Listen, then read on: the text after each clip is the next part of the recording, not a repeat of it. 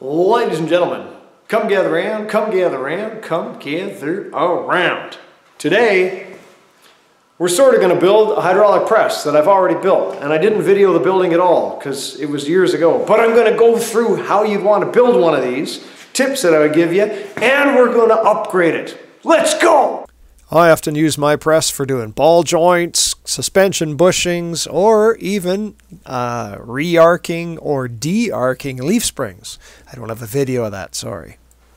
So this whole thing is made out of one 20-foot length of 5-inch channel iron. I put wheels on the bottom so I can move it around. You don't have to have a whole lot of rigidity in the bottom of the press. What matters really is that it's rigid here, because there's where the stuff is happening. All that stuff does is keep it from falling over. I used a manual bottle jack for a long time. It worked fine. I went through 2 of them in the 6 years or so that I've been running this press. Up at the top just kind of looks like this. Down below just kind of looks like this. These are just simple eye bolts. You could probably get springs. I got these from Princess Auto just to help pull it back. This is 2-inch by 2-inch quarter wall. This was bent in a hydraulic press. Not this hydraulic press, because it was a little challenging to make. You could make this in other different ways. This was a piece of machined cold rolled steel. It just has a hole inside it and a bolt where you can pinch things into it depending on what you want to press. That's actually pretty handy. These, the pins that hold it, are just 3/4 inch bolts. I'd recommend a little bit longer so that you're not sitting on the threads, but honestly it doesn't really make that huge a difference. But if the threads could start here and just cut them off, or just make 1/4 inch pins, that would probably be fine. 3/4 inch pins, I guess. This is 1/2 inch plate, probably doesn't need to be. This is 1/2 inch plate, probably should be. And this is 1/2 inch plate and probably doesn't need to be. If I were to make this again, I would make this 64 inches tall. And then I would make these 29 inches long, so they extend past here and the bolts can move from the inside to the outside. That gives you a nice handle for lifting the table when you're trying to change the height. This is a lot harder to hang on to. This one I keep at 27.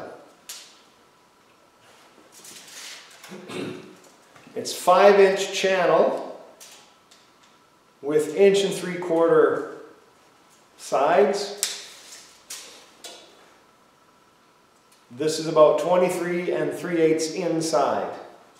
If you're using this bottle jack, you want the eye bolts or the springs center to center close to 10 inches. I think I'm 9 7/8.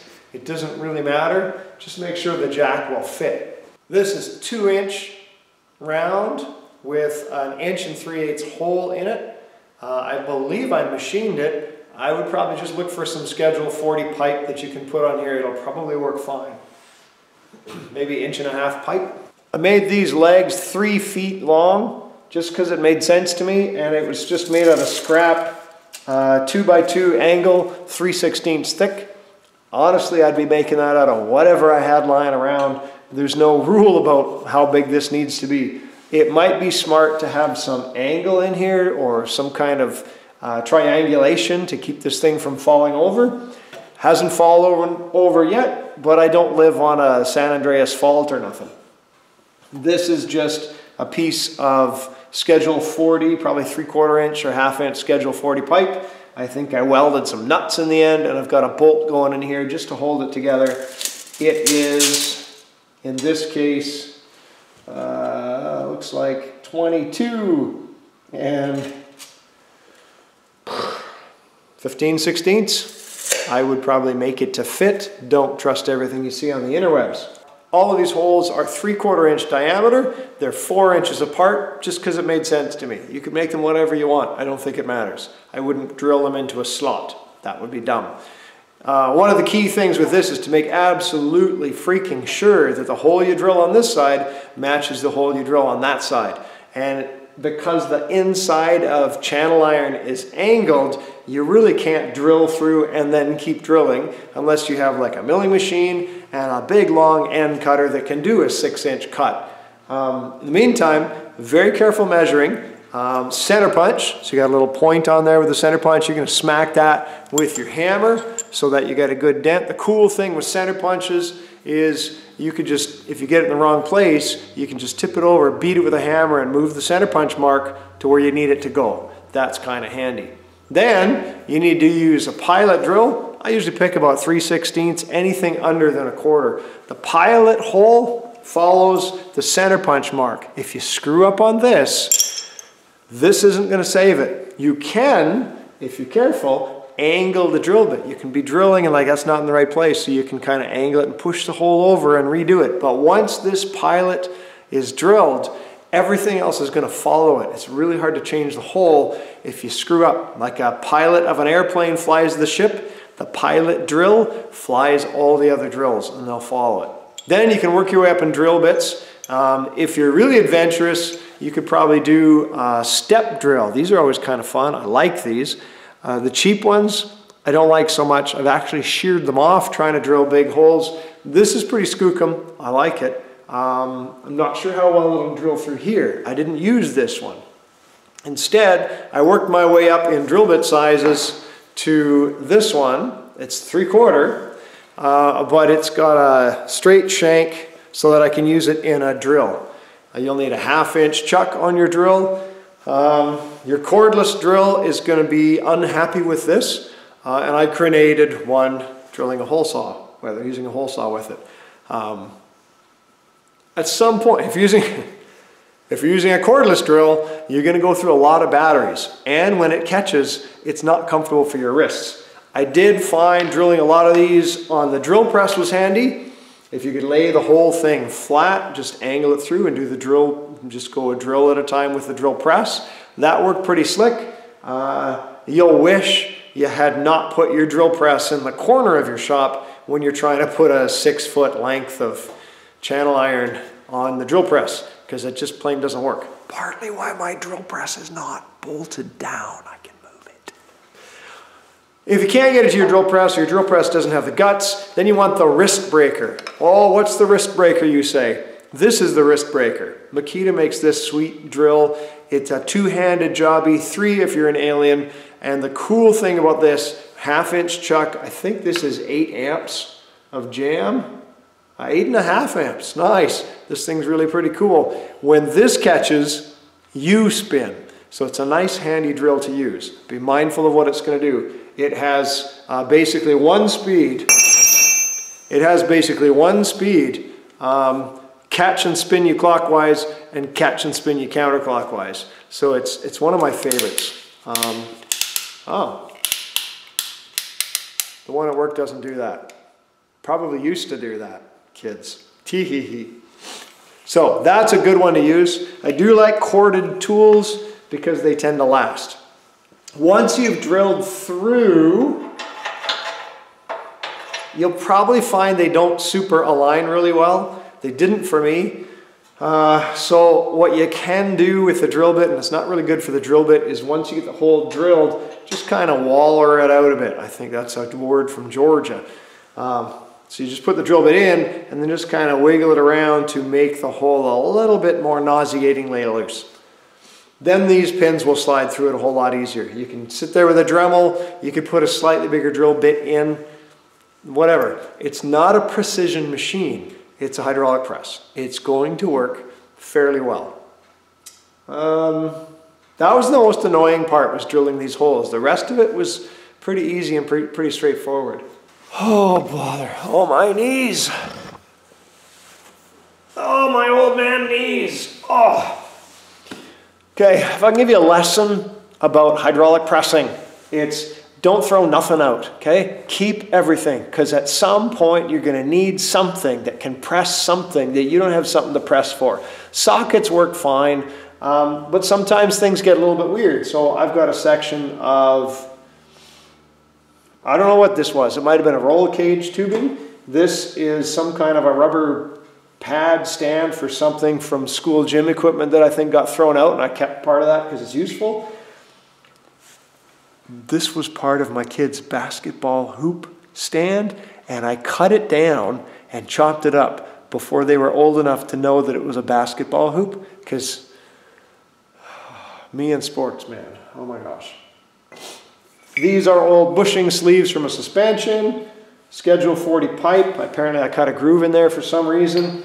This is just a hole saw that I lost all the teeth on it, so I machined it nice and flat. Makes a good way to press something in. Just a hunk of aluminum. Looks like it might have been a wheel from some grade 9's metalwork project that they never took home, so I needed something that would press like this. Don't throw anything away. Oh, I think this is a pinion bearing, probably from one of the differentials I did, and I just used this to press the old bearing back on. Might have been a pinion bearing, might have been an axle bearing. Don't throw anything away. You can always use it. Put all this junk in a bucket. It's handy, and you'll never know how handy it is until you need it, and you already threw it away. Also, oh, my knees again. More show and tell. This is some junk that I've made over the years for pressing. This is just a piece of 1/2 inch flat and a couple pieces of angle iron on it, and I made this guy, and I think I've got a smaller one somewhere else. But this guy would just be held in with that round pipe on the bottom of the press, and then I can use this to press together. I mean, it'll fold 90 degrees if you want it, but it can also, you just go a little bit and get some gentle curves. And you've seen me do that on here. I don't know why this is here. That should have been in the other show. No idea what that's for. This is a bigger version of the same thing, and I made this little plate. I just took the milling machine and chopped her at 45 degrees. Looks like I might have belt sanded it too. This is not finished yet, but it's going to go in like that. I need a bolt and pipe to kind of guide it, because this could go like pa-choo, and that's going to hurt. But this has been super handy. I haven't used this with it yet, but this piece is just the big mama version of that. And I've used this, I think, more likely. I've used this guy, which just gave me a slightly round surface. This should have been solid, because that's a little bit too squishy.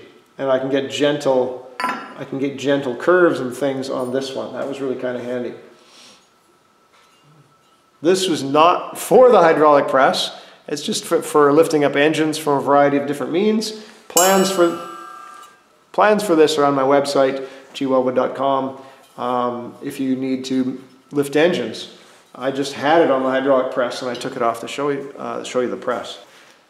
For you guys who are into modifying vehicles, I have used hydraulic presses to re-arc or de-arc leaf springs. So if you got a curved leaf on a vehicle and you want it to sit lower, you can put it in here with the leaf upside down, sitting on a piece of channel, and then you can just press the leaf and de-arc it and make it flatter. You can sometimes get away with a couple inches of change. Same thing with lift. If you got those leaf springs, you want your vehicle higher, you can put it on here, press it about every inch, all the way up, and recurve them to give it a little bit more lift.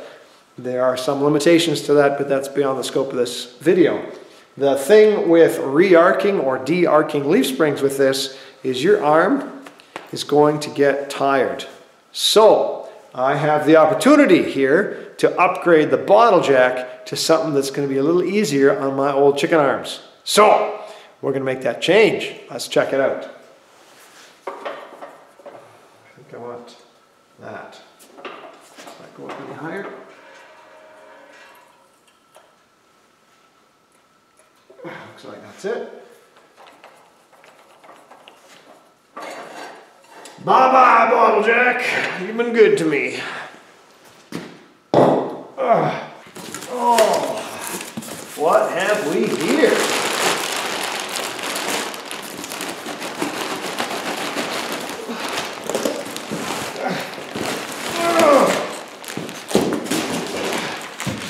Plastic bag with plastic bag in it.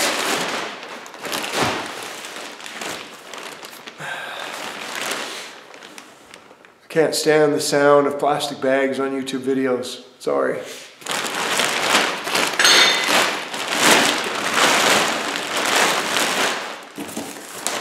Ooh-wee.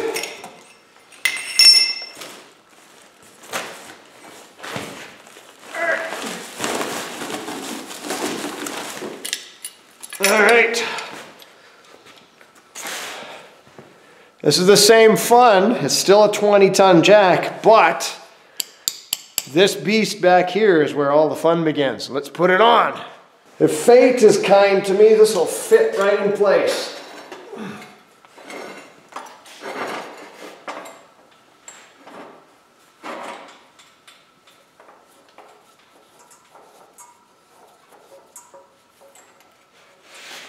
If I were to make one other change here, is I'd either put in a recess or some kind of ring to lock this in place so it doesn't move around. I think that would be safer.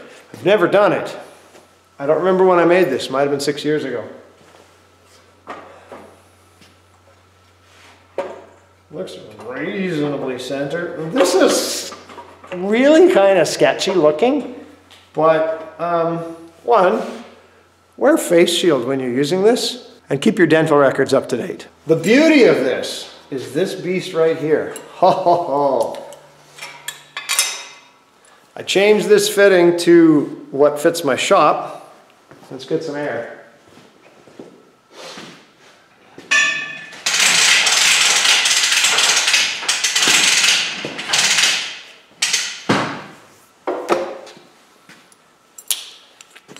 I tell you, I'm looking forward to this. So I can put this together, shop air, but, and looks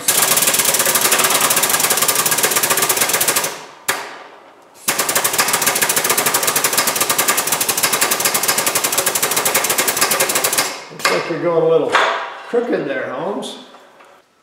Okay, this was a good time to upgrade. So I got a little thing in there to hold the bottle. Let's see if we can put her back together.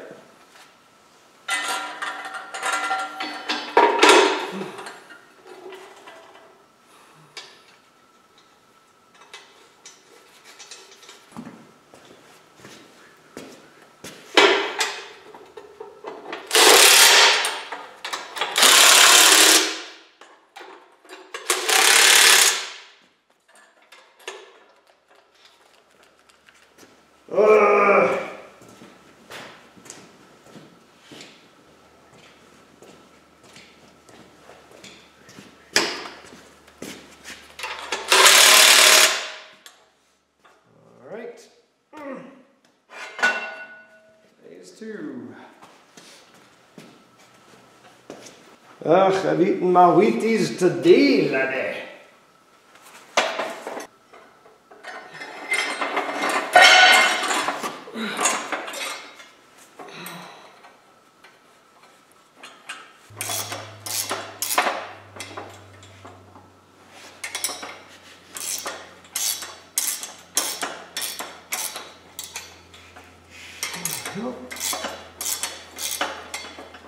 Beauty. Let's do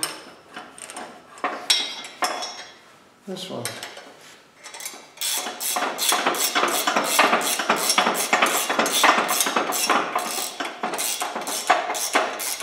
Oopsie daisy.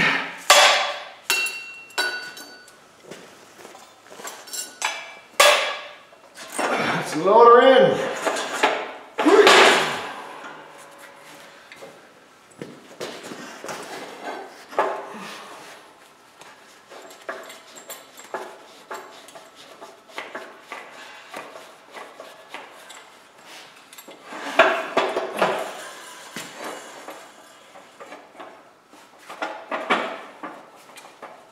Alrighty.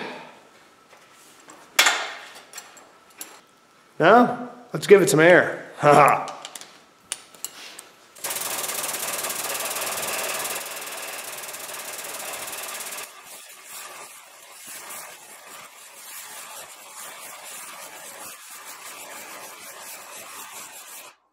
That's a lot better for old man muscle, which I may have mentioned comes with a price.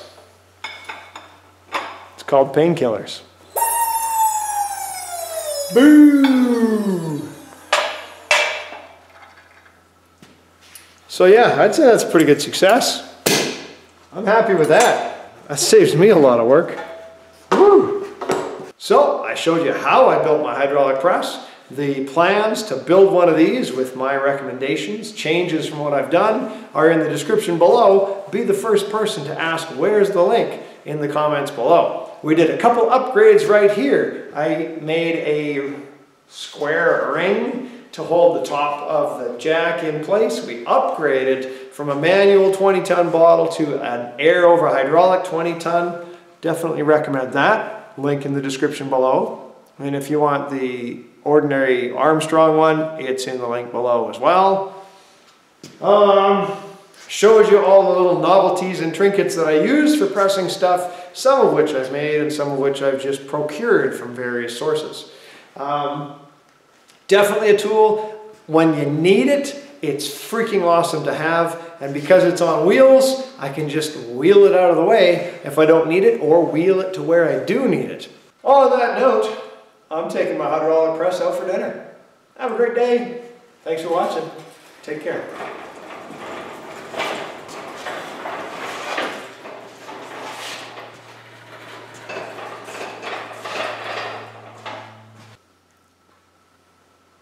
I never did finish it. I bought a quart of Tremclad hammered finished gray, never did spray it.